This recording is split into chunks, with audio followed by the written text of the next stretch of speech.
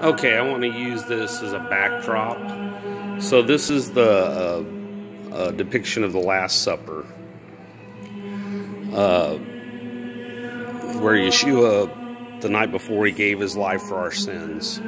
So this is going to be about the Shroud of Turin. So a lot of people poo-poo the Shroud of Turin. By the way, the people that study the Shroud of Turin are known as Shroudies. There is, however, some things you need to keep in mind. So the image on the Shroud of Turin doesn't really show up good unless you take a photographic negative image of it. So the negative image is when they first photographed it, it really came out the things that were the negative image showed way much more than the positive image. There's many more things they've discovered lately. Now the Shroud survived 2 fires. And so there was water, and you can see along the Shroud there's these, where the silver burned it. It really shows up good in the negative image. So they dumped water on the Shroud. So when moving water screws up carbon-14 dating. However, the twill fibers match stuff that was made in Jerusalem around that time. The biome in the Shroud has a mixture of things. It has stuff from obviously Italy, pollen from Italy, but it also has pollen that's endemic to Jerusalem. Also there's cup marks along the side where you can tell where there was wine, and a little bit of wine did a telltale sign on the Shroud. So I believe this was the burial cloth of Jesus. Now let's go over other reasons why I think so.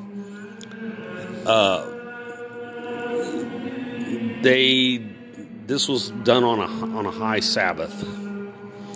So he was crucified, he was brought down before the Sabbath started. They needed something to wrap the body in. They didn't have time to prepare it for a normal. That's why Mary and Martha were going there to finish the ceremony, what you did to a body back then for burial. It was hastily done in Joseph of Arimathea's tomb. So remember, they were going there to wash the body and prepare it for the final burial. That was a hasty burial to get it off before the Sabbath started. So they went and grabbed, it would just make sense. Well, we need something to wrap the body in. Well, what are we going to do? It's a last minute thing. So they go, hey, what about the linen cloth that was used as the Passover for the Seder feast? So that's where they got this long giant thing. Now remember, they didn't really have chairs. They would sit down like this, reclining to eat. There's also some other interesting things. They can make a 3D image of the Shroud, and it looks like a guy that's had rigor mortis from a beating, and there's obviously the marks on everywhere that match what would happen to Jesus, but they didn't show up unless you did the negative image. The enhancements of it also, there's a very interesting guy. He's Russian.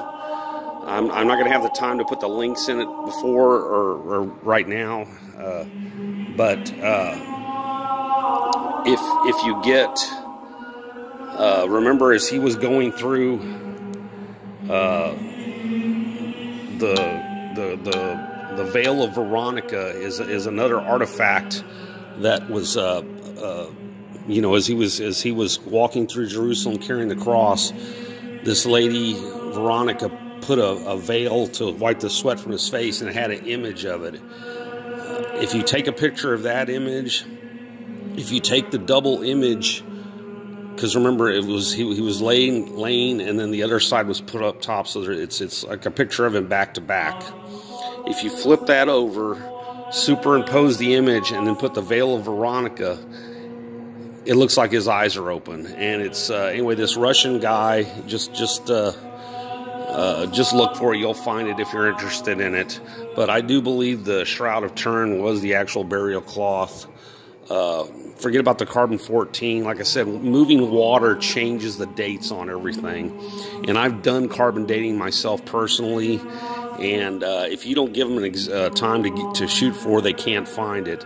Once they did a carbon-14 dating of an I Like Ike pen that they found on the side of the road that was made out of wood, and it dated at 3,000 years. So obviously Carbon-14 is absolute in a lab, but anytime you put moving water on it, and this thing was exposed to water at least twice, and obviously the image is some kind of radiation from when Yeshua was resurrected by Yah. So anyway, something to think about.